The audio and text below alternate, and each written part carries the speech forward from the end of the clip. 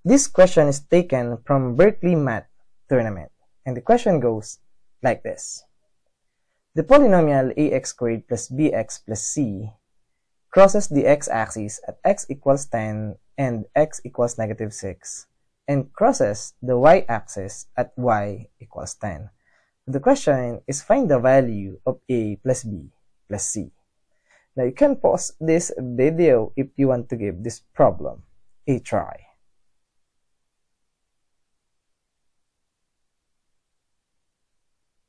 And now, let's answer this question together.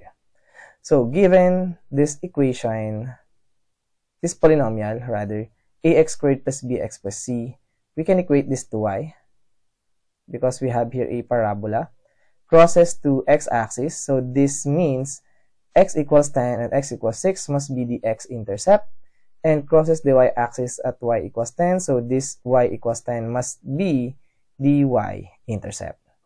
So, we have y equals ax squared plus bx plus c, and the x-intercepts are x equals 10 and x equals negative 6, and the y-intercept must be equal to y equals 10. Alright, now let's get the equation. We have y equals ax squared plus bx plus c.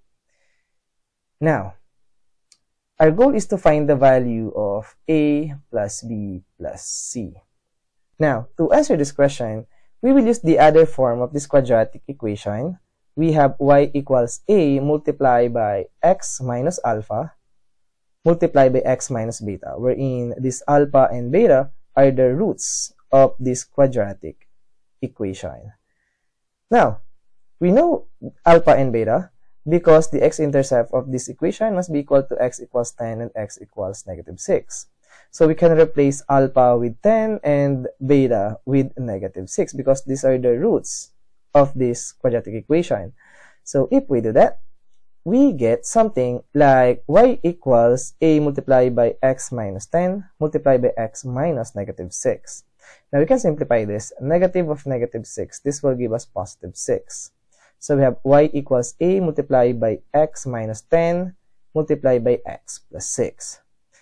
Now, another given is its y-intercept, or this point on the Cartesian plane must be equal to 0, 10. Now, it tells us when x equals 0, y must be equal to 10. So, if we replace all x with 0, this y right over here must be equal to 10. So, all x must be equal to 0. So, if we do that, we get 10 equals a multiplied by 0 minus 10 multiplied by 0 plus 6. Now, let's simplify. 0 minus 10, this is negative 10, of course. And 0 plus 6, this is positive 6. Now, a times negative 10 times positive 6, this will give us negative 60a. And if we divide both sides by a factor of 10, this will give us 1 equals negative 6a. And to solve for the value of this a, let's divide both sides by negative 6. So this a right over here, we can replace this with its value, negative 1 over 6. And now, don't forget our goal. Our goal is to find the sum of a plus b plus c. But take note, ax squared plus bx plus c must be the same thing as negative 1 over 6 multiplied by x minus 10 multiplied by x plus 6. So we can equate them. And now, since our goal is the sum of a plus b plus c, now take note, if we let x equals 1, what will happen is this x squared right over here, we have x squared, we have 1 squared, and 1 squared is just 1.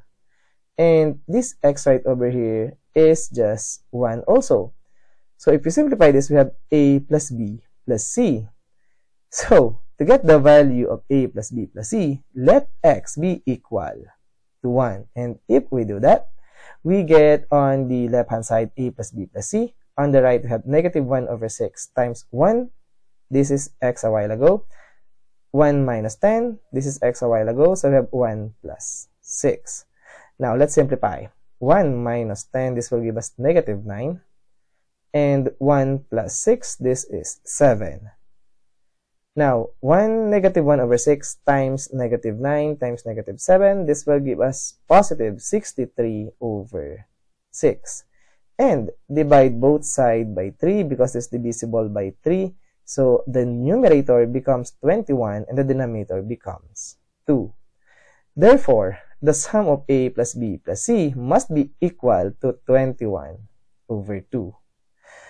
So our answer to this Berkeley math tournament question, the polynomial ax squared plus bx plus c crosses the x-axis as x equals 10 and x equals negative 6 and crosses the y-axis as y equals 10, then the value, the sum of a plus b plus c must be equal to 21 over 2 or 10.5.